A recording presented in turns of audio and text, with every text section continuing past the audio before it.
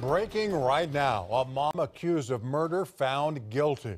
Moments ago, a jury deciding Rebecca Hogue knew her son was being abused by her then boyfriend. It is a claim the boyfriend denied 3 days after Ryder died. Christopher Trent hanged himself in the Wichita Wildlife Refuge. News 4's Bria Berry is live in Norman. She's been covering this trial from the beginning. The jury only out for a few hours here, Bria. Well, that's right, Kevin. The jury went in around 3 o'clock this evening, coming back about 15 minutes ago. Rebecca Hogue found guilty on first-degree murder charges. Now, here's what happened earlier today in court. Closing arguments now done in the Rebecca Hogue trial. The mother facing a first-degree murder charge, accused of enabling child abuse in her son's death. Can you feel or hear any breathing?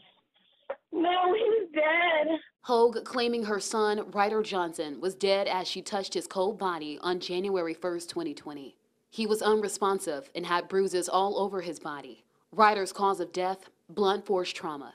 The primary suspect, Hogue's boyfriend, Christopher Trent. He hanged himself 3 days after Ryder died.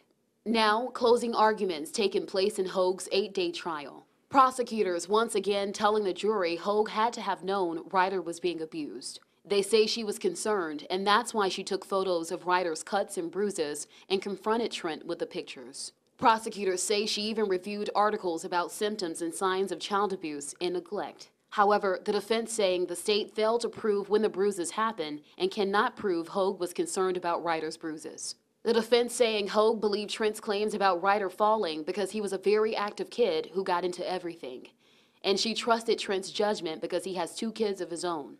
The defense says Trent would send Hogue pictures of Ryder while she was working, and the toddler was happy. They say Trent gaslighted her every time she brought up Ryder's bruises. The state said Trent may have been the abuser, but Hogue was the gatekeeper. Prosecutors say Hogue made a choice to put Ryder in Trent's care despite her concerns. Hogue's family and attorney all emotional as they watch Rebecca being carried away in handcuffs. Very emotional day in court today. We're live in Norman. Bria Berry, Oklahoma's News 4. Thank you, Bria.